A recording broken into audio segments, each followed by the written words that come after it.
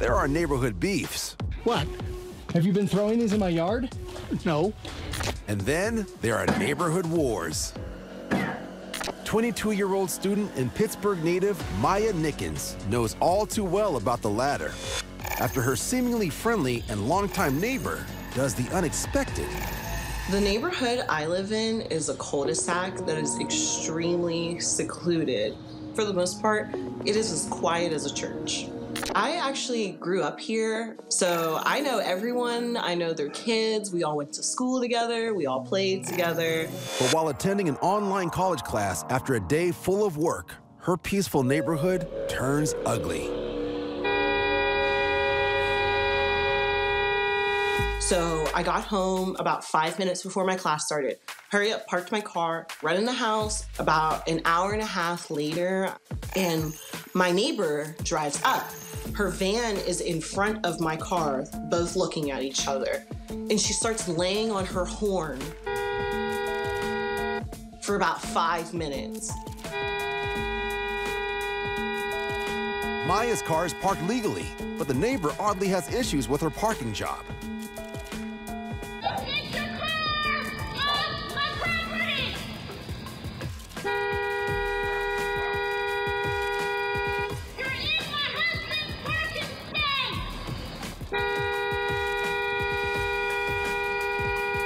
I look out the window. Why is she laying on her horn like this? And then she stopped, walked down her driveway, disappeared for maybe 2 minutes. And I just felt in my soul something was wrong. And she starts to walk up with that flat shovel. I immediately started to panic because I had no idea what this lady was gonna do. And takes the first swing at my windshield and screams, "Get your car!" And continues to land about 7, 8, 9 blows to the windshield, hits the front bumper, hits the sunroof. Get your car! It felt like I was in a nightmare. The only thing I could think to do was call the police because I've never been in any type of situation like this before. I've never even gotten a speeding ticket, so I didn't know what to do. And then my mother came downstairs out of her bedroom and opened up the front door. And I'm like, Mom, I need you to shut the door now. The unprovoked and violent attack causes over $10,000 of damage to Maya's treasured vehicle. I was filled with rage. Something I wanted my whole life, worked from the ground up, 18 years old. This was something I held as my prized possession, being destroyed with every swing by this lady. I could not stop crying because all I thought about was how am I going to get to work to support myself if I don't have a vehicle? This vehicle has opened so many doors for me in my life, and it was just taken away. Thankfully, Maya's insurance company covers the $10,000 in damages. Her neighbor is charged with 2 misdemeanor counts in order to attend anger management classes. What's more, the attack still leaves Maya uneasy. I don't go outside anymore unless I'm leaving. They glare at us when we're outside. Family's been here for 23 years and we're here to stay. This is our home, this is our neighborhood, and we are not gonna let some people make us feel like we're unwelcomed in our own home. And if they come on our side of the property, we will call the police and have them for trespassing.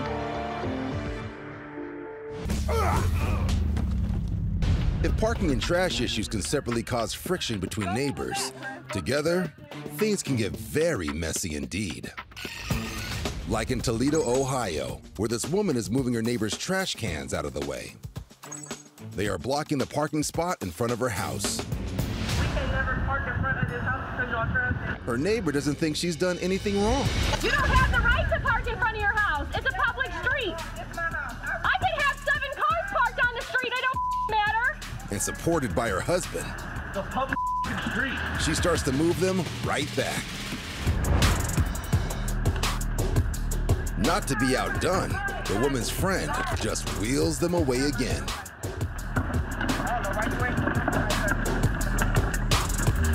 Really over traffic. The woman is now trying to park. It's not yours either.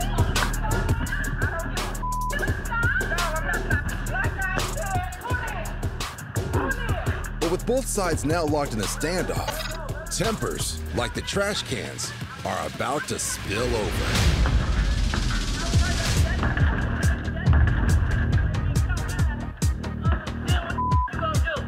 The street winds up littered with garbage. But this trash tit for tat is not over yet. The woman in purple is determined to have the last word.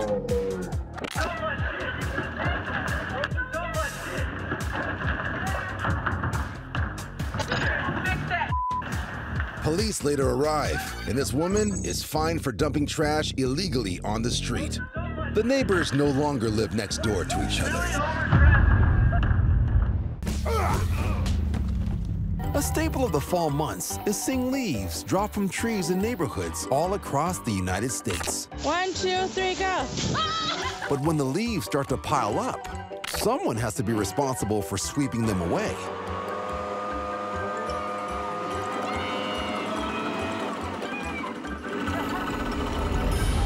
And in a trailer park in Bay City, Michigan, a woman has taken it upon herself to get in the way of another woman trying to clean up the neighborhood with a leaf blower. Can I do my job, please? The woman with the leaf blower has a legitimate reason to be there. She's been hired by the property managers to clear the community's streets. I'm trying to get the leaves out of the road. The neighbor in purple came out when she saw the woman moving traffic cones in the street and thought she was doing something to mess with her car. And from out of nowhere, she attacks. Get away from my car!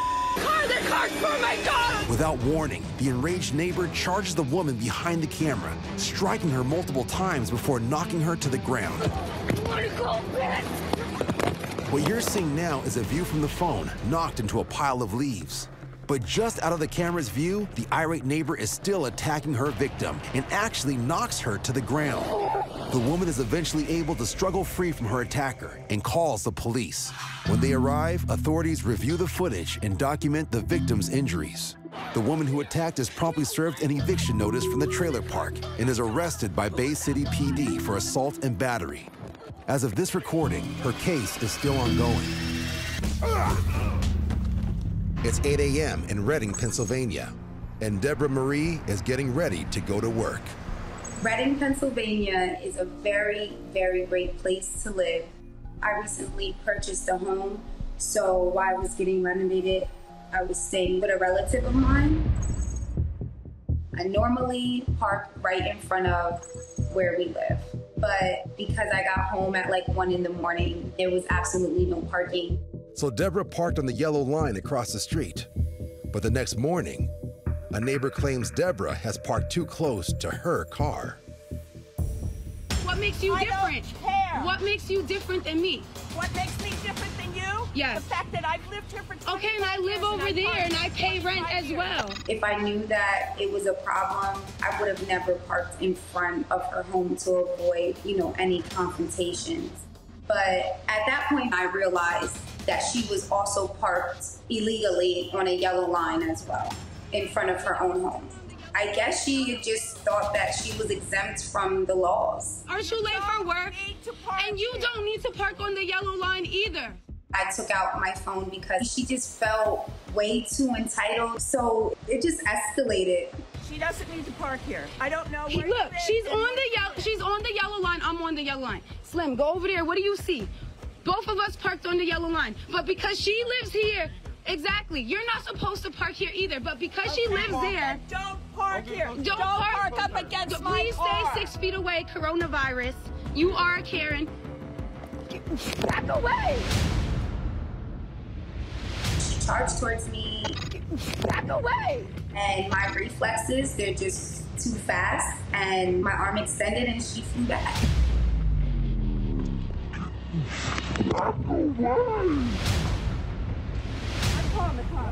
Call the cops. I got it on camera. I got it on camera. My head is open. I got it on camera. I got it on camera, so go ahead. I could call the cops, or you could call the cops, and we could show them the footage. When I pushed the woman and she fell, at that moment I was very scared. I'm not even gonna lie, because when she got up, there was blood. So I'm like, call the cops. At that point, because I knew that I had it on camera, and the proof is in the pudding. You can see her charging towards me. Why are you near me? And I put my hand out. Why are you near? You're still coming near me. You're near me. You're on the yellow line too. She has to be to work and she's starting ruckus. I have to be at work and I'm starting ruckus. Yes. You're right. Yes. Now I have a lump on my head with blood. So we both gonna get a ticket. I did not think that was the end of it. She grabbed her daughter. What is your problem? What is your mom's problem or your aunt's problem or your grandma's problem? She's yelling at 3 inches from her bumper. She's on the yellow line as well. She's scolding me for being on the yellow line, and she's on the yellow line. She just said a couple of words and then went back inside. After that, that's when the cops were called and the cops came. The police arrive, but no arrests are made. The cop was like, let me see the video. I didn't get a ticket. He did give me a warning, and he said next time, you know, don't go around doing stuff like that because she could have got severely hurt. Whenever I go over to my relative's house, I clearly see that she's still parking on the yellow line. You are Karen. My perspective on neighbors, avoid any confrontation. Respect thy neighbor. Like, just respect. Unfortunately, living close to other people also means dealing with other people's problems. We pull into our complex and a car comes almost crashing into us. Literally trying to come in, and this lady decided to not let us in. Opening onto a main road, this is an especially narrow gate, only letting one car out or in at a time. I'm like, back up so we can pull to the side so you can get through. She wanted me to back up, but it's a really busy street when she can just back up in the complex. She came almost crashing into my car, and then I'm waiting for her to back up so that I can come in. She will not back up.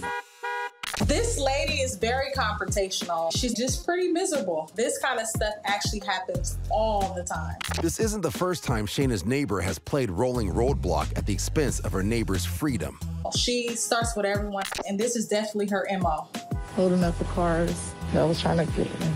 More than 10 minutes go by. By now, she's blocking not just Shayna from coming in, but all of her other neighbors from going out. At this point, management comes, there's a line of people behind me. She refuses to speak to the man. Other neighbors try to reason with the woman, but just like their cars, they get nowhere. I'm like, is something going on with her? She's just sitting there. Determined to maintain her dominance over the driveway, the woman deliberately ignores all of her neighbors as she stubbornly refuses to move her car. There are 4 spots over here. You can pull back into. There's 4 spots. They just want to come in. They just need you to back up. There's a lot of people. Because we knocked on her window. Clearly, you don't have nowhere to go. That's when she started crying. She's crying. She's crying because you asked her to move. I am appalled. Like, is this lady serious? This same lady starting all of this with those crocodile tears? Finally, as the sun sets, the woman caves when someone threatens to call the police. She agrees to move her car, but the dramatics don't end there. She's finally doing what she should have did hours ago. Her hour-long standoff comes to an end. As a parting shot, the woman takes photos of Shayna's license plate, although no one seems to know why. Please let her leave. At the end of the day, Shayna and all of her neighbors can now laugh at their shared parking lot drama. This is my first time ever having an altercation with a neighbor, but I was gonna hold my ground. Y'all can leave. After I won the little ordeal, I started seeing some of the neighbors say, right on. Well, almost all of her neighbors. I saw this lady 2 days ago, and she's walking like this, put her head down. I don't care. She doesn't run past my mind. She doesn't pay my bills. It just was something unfortunate that happened, but I had to make a point. Girl, bye. She lost. Girl, you going viral, I promise you. Bahamas is a suburb of Portland, sitting just on the Washington-Oregon border, and is where Matthew Wade has chosen to call home. I lived here for a few years now. I've never had any problems with any neighbors. Everyone's pretty stereotypically Washington, very friendly, 420 friendly, you know, a really chill environment. One snowy night, Matthew notices an unfamiliar car parked in his apartment complex on his way back from work. Pulled into my spot. I noticed a car in the spot next to mine, so my downstairs neighbor's spot. I go inside, just playing some video games with my friends. I hear a pounding on my door. Low key in the back of my mind, I'm thinking, oh no, starting to get a little bit worried. And I put my phone camera on record, and then I slid it in my pocket because I had a feeling that something was off. I open the door and I hear is this your rig? Hey, is this your rig down here? Huh? That's not my car, bro. He had already made up in his mind that it was mine, my rig. You didn't give me a chance to answer. I just asked you a question, bro. Dude, and what you told me was, yeah, it's your car. It's not my car, bro. Get out of my face. I was almost immediately able to tell that this guy was drunk, even without his behavior. You could smell it. Dude, You hear what drunk. I said? You are drunk. I'm not drunk at all. I can smell it on you. You're an idiot. Okay, well, it's not my car. There was definitely part of me that was a little afraid. I mean, my back is against a wall. It's the staircase, him, me, and my front door. My car's not that space. Did you read the number? I don't care about the number, dip. Okay, cool. I'm telling you right now, go. Move that car. At this point, it's very obvious to me he's not in his right mind. This guy is really, threatening me on an icy concrete staircase. Dude, I just live here, bro. Ask you a question. What? Do you honestly think that you're gonna tell me something? No, bro. Okay, I ain't your bro. Despite Matthew's attempts to reason with his neighbor, the man continues to act aggressively towards him. Move the car. You better be real careful, young man. What, are you gonna shoot me? I'll break you in half. I bet you will. I will. In my mind, I have realistically two options. Spartan kick him down the stairs and ruin Christmas. You live down below? You hear me? You down below, huh? Or let him, invade my space again. Kid, I ain't your bro. Dude, go move my car. Your scunny ass back in there. But Matthew decides a third option is better. Disengage his neighbor and engage social media. Being a musician, how funny would it be if I wrote a diss track?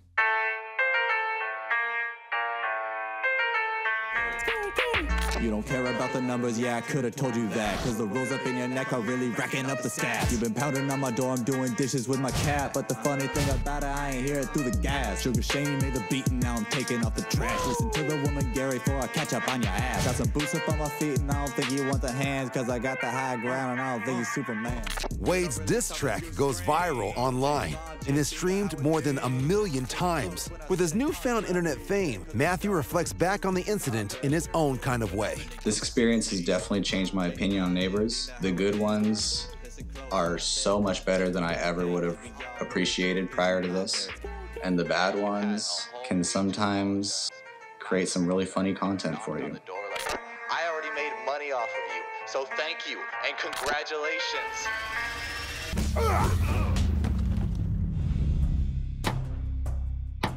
And I got you on video that you're destroying my car. Chatsworth, California.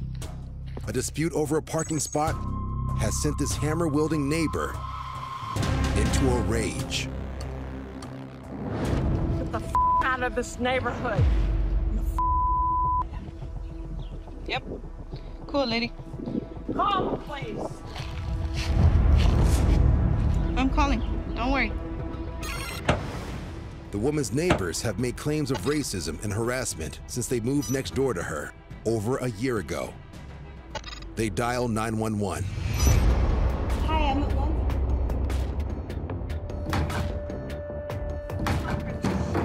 My neighbor has 2 hammers in her hand and she's assaulting the car. She's destroying property, and I have her on video. Call, please. As a result of her senseless attack on the car, The woman was later arrested for felony vandalism. She was released without bail and is currently awaiting trial. In Brooklyn, a driver is filming a mother-daughter team who are trying to hold a parking spot without a car. Got two females physically blocking the parking spot. Police on the way.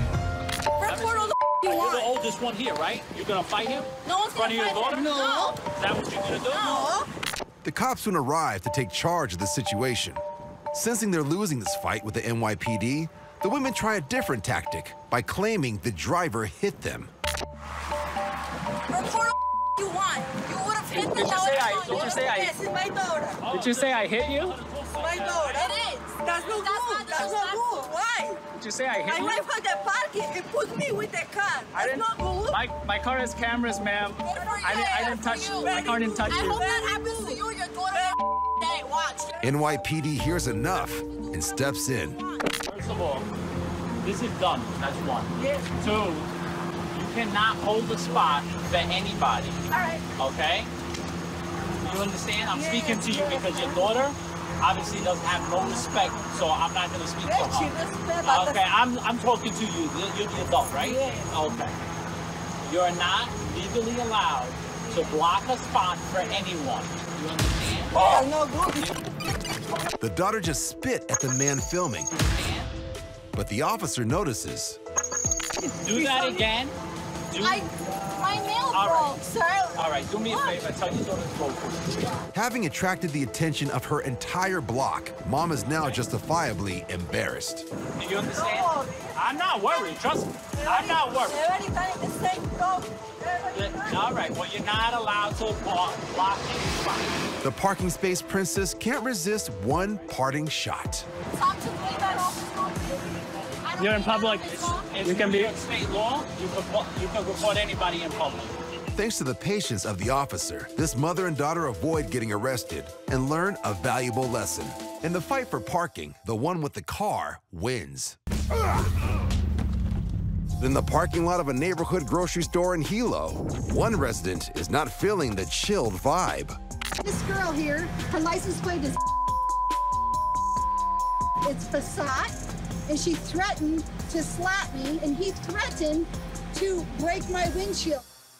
According to the man recording, minutes earlier, the neighbor in red, who is on the phone to the police, lost her temper with him and his girlfriend for no reason as they tried to park. But she's accusing the man of targeting her because of the color of her skin. All this racist stuff because I have blonde hair and blue eyes. Saying I'm looking at him. What are you looking at, bitch? What are you looking at, bitch? It's unclear if the police are coming or not, but a parking attendant has arrived and is struggling to control the situation as the neighbor goes nuclear. No! No, it's not enough! Park your car. No! Like, what the hell? And by now, the neighbors waiting in line are also starting to get heated. Wait for me. Even more outraged, the neighbor turns her vitriol towards the parking attendant. Listen, you short piece of okay? Grow some she called me a short piece of balls, baby! Grow some balls! No, I'm not moving. You can talk all you want, all you lions. The white lady's crazy. You can talk all the that you want, you. Finally, the standoff ends. But when the video goes viral, the woman in red apologizes in an interview with the local news channel and promises in the future that she will show more respect and love to her neighbors, or as they say in Hawaii, aloha. Ooh.